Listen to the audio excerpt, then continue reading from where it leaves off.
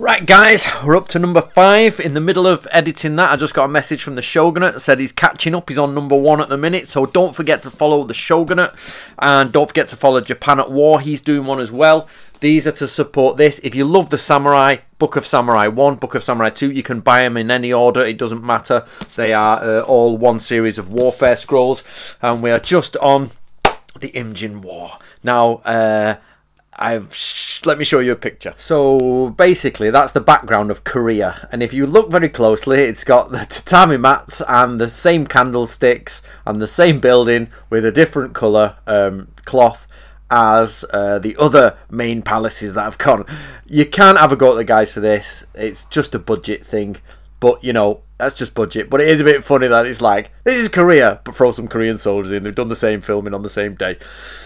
Can't blame them for it, but you sort of see where the budget lies, I think at this point. But again, that's great. That's the budget they've got. They've made it. We're getting educated about Japan. I like it. Now, he's gone to the Korean War. Now, I agree with the historians on here, is that he did that because you've got a lot of samurai doing nothing. It's literally, what should we do next? All these samurai, let's do something. And I totally think that. And a lot of people put it down to him being a bit of a Napoleon and, as I say, a megalomaniac. If you've just took over a country from nothing, you're a megalomaniac. And to be honest, you just basically... I just don't like these words they use for it. Like, when we have Alexander the Great, he's the Great. Wow, Alexander the Great took over. But when you say Hideyoshi, oh, he's a bit crazy. We don't say Alexander the Great was crazy. We go, he looks like 30-odd-year-old. He went, right, taking over the world. All right. Gets there, he's like, starts getting ill, says, oh, I nearly did it. Let's go home then. You know what I mean? And he literally took over the known world. When Hideyoshi does it, they're like, oh, I think he was crazy. No, I think he was just a medieval warrior who was like, I've got an army of so many strong. Let's massacre Korea.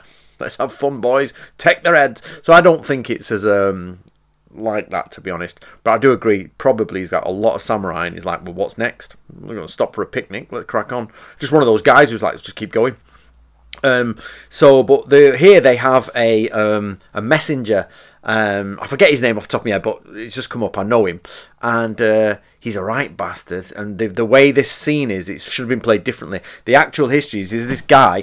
He gets this bowl of expensive food and just throws it on the floor, and all the Koreans are trying picking it up, and he's like, "There you go. You're just not prepared people. You're not warriors.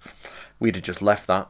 We've just spent money. We're rich. We'll do it. You're all..." And he's like, look at these grey hair scars, look at these gnarled hands, because I've been to war. And he's just literally talking to the Koreans like, you're knobs. And he starts lying, making stuff up. I don't know if they go into that, but they don't really. He's just and for some reason he's turned up in half armour. Like one of the documentaries I did, we had to dress someone in half armour, but he's literally at court, the Korean court.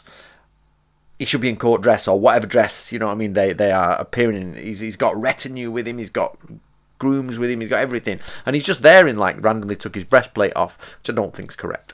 So anyway, let's crack on. Okay, we've got people wearing top knots under helmets. Now, there's this sort of myth that the top knot goes out of there and all that. That's not. Now, actually, I'd love to do more on the hairstyles of Japan. But as far as I'm aware, and please, if I am wrong, correct me in the comments. But as far as I am aware, samurai wear their hair down under their helmets, and they actually have caps over it, and their helmet goes on top, and this padded cap, and it's all there, and it's all done. They don't have the top knots up, and they don't go out through the, you know, the hole and all that malarkey. But here they just randomly got all their top knots on and just putting their helmets on. As far as I'm aware, their hair is down when in armour.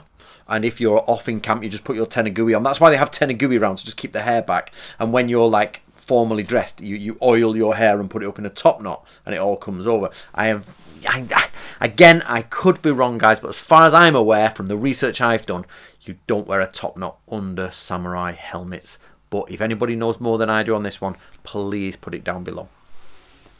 Right, we're at the Korean War bit. Now, the Korean War, I find, if reincarnation exists, I think I was in the Korean War. On the Japanese side, I don't know. Basically, it's underplayed here. Maybe for time, I don't know. But the Koreans were not massively military able at the time. They had, you know, their own problems there, and maybe at times of peace. Basically, they needed China to help them out. But the way that the Japanese hammered Korea was awesome. They literally hammered it, and they got all the way to the top. But what is missing here is the arguments that went on with different people. There was East and West version armies going up. Even the Japanese were angry with each other, and like even it's said that one Japanese commander was actually telling the Koreans where the other Japanese commander was, so he could get killed, so he could take the victory. There was loads of problems. I've actually got an amazing book, which is an eyewitness account from the 1500s from the Korean side on the Japanese war, and it just sounds awesome. They were like literally like, Jesus Christ, run. And they said just these mass demonic men were coming over the hill, and like they were coming in 3 columns and everything, which is Sangun in Japanese, basically 3 divisions. And it's just the Japanese are using spies, everyone, for those who ask about Korean ninjas. I'm talking to you, Chosen Ninja. So the Japanese are using spies in Korea, the Koreans using spies, and what it does, obviously it was a failed campaign, but I think the first half it was awesome. But then of course the Chinese get involved and the people it starts getting pushed back. But it almost sounds in this like the Koreans won against the Japanese. No, they didn't. And at the end, the last couple of seconds, then the Chinese helped them. No, the Koreans got battered, and then the Chinese really did have to help them. And even with Admiral Yi, who's like a mint admiral from the Korean side, and he was sorting everything out, they're still, you know, it was basically an overstretch. If it was me, I'd have gone in bit by bit, clunk, clunk, clunk, make your way up there, consolidate things. But Toyotomi Hideyoshi was, like, as they say by this point, a bit nuts. Like, as we say, I don't really agree with the megalomaniac thing, but there is the just keep going, keep going. But I do know from my research that the reports he was being lied to and things were being said. So you can't really blame someone for saying push forward if you've got the wrong information. So we just don't know. But the Korean War seems to have come to an end now, and it's talking about Hideyoshi's people. And again, sorry guys, these are getting shorter and shorter because it's the same thing. It's the same thing now. Just I don't do story, I do what they actually do. And now they've stopped actually doing stuff. We've been through it before. So let's carry on and see where we get to. Right, there's a scene here where Hideyoshi kills, I think, one of his concubines. I don't know how true this is. As I say, I don't follow his history that close. But what I'm happy with in these documentaries is they show the 2 things about women. One, they're actually really powerful. Some of the women are extremely powerful. This idea of so a lady called Holly asked me the other day, and I'm sure she's watching this now, about women in Japan. And I hope this documentary shows you, Holly, that there's some seriously powerful women. But on the other hand, it also shows you that some are brutally murdered, literally, for dancing. One woman, a pregnant woman, has a baby ripped out of her so they can get the fetus to do magic with. People have their noses cut off, their mouths cut open for gossiping. The samurai were brutal as hell, and I like the fact that they've put this image in here. I'd like to point something out here, and I don't know how true it is to life, but it is. So Hideyoshi, they say, has got over 100 concubines, and he can't get a son. Okay, and with 100 concubines, he's had a daughter apparently, and he's had a son. But 100 women not getting pregnant, and then the sons are not coming, and nobody's, you know, doesn't it sort of like scream somebody's seeing these women on the side to make sure he has a son? Do you know what I mean? 100 concubines, even if that's an over-exaggeration, and he has 20 concubines, 30 concubines, he's nailing them left, right and centre. He's going to have like sons galore and children galore, and he's not got them. So it seems to me that somebody was doing the job for him, to be honest. So these probably are not. And again, it talks about his nephew successor, who's brutally horrible, kills peasants, kills women for no reason. And we have to remember that about the samurai. So I quite like that. And I'll do that. I'm going to do a review at the end of all these videos, so I'll probably mention that. So a question for the audience. They've just said that he kills his nephew, and then he rounds up the women and the people and kills anyone connected. And here it has them hanging. And you hear the neck break. First of all, in Europe, the neck break hanging wasn't around in the 1500s. It was strangulation hanging, wasn't it? Like off a tree sort of job. And B, I don't recall hanging in Japan.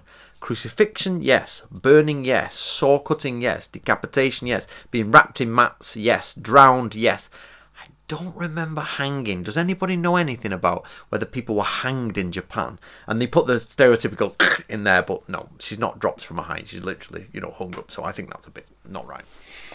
We've established that the budget was a bit low, but there's a guy here carrying a scroll a messenger scroll, and they've actually got a hanging scroll where the triangle is at the top, and instead of turning it round and hiding it, they've literally focused on it, and he's walking with the scroll, but it's a hanging scroll. You can tell by the way that the ribbon is, and ribbons from scrolls go this way, hanging scroll ribbons go this way, and so he's literally carrying a hanging scroll, and I'm like, you could have turned that over, you know. I know they want to show he's got a scroll in his hand, but it's a messenger scroll, but it's totally not correct. Most messages, this is what I'm saying, so you get envelopes in Japan, folded messages, you get scroll densho that come out like that, and you get hanging scrolls for like thingy, and they're sort of mixing them all up in the messengers. They've just gone to the sort of the prop department and gone, this scroll, you know what I mean, this scroll, this paper, so they're just mixing it all up. It doesn't really make sense. I mean, like, and that's not a budget thing, they've got them in their hands, so get it right.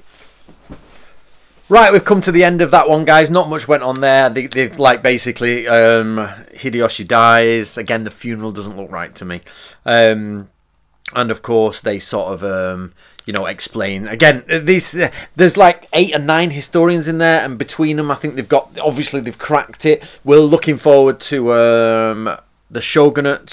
He'll know more about that than I will, and Japan at war, so they might have more to say about that. But from my basic understanding, that's sort of going on.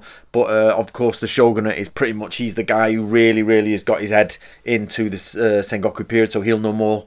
So we'll look forward to his. And we're on the next one now. The last one. There's not really much to say, to be honest, because we've got to the sort of point where I was going to like talk about many different things, this battle, this technique, that's it, but it's just, they've not given me opportunity to. It's just, you know, a flash of armour. But I'll discuss that in the review at the end, so I'll do a 7th video review. So I'll get a cup of tea, and then we'll go on for the 6th one.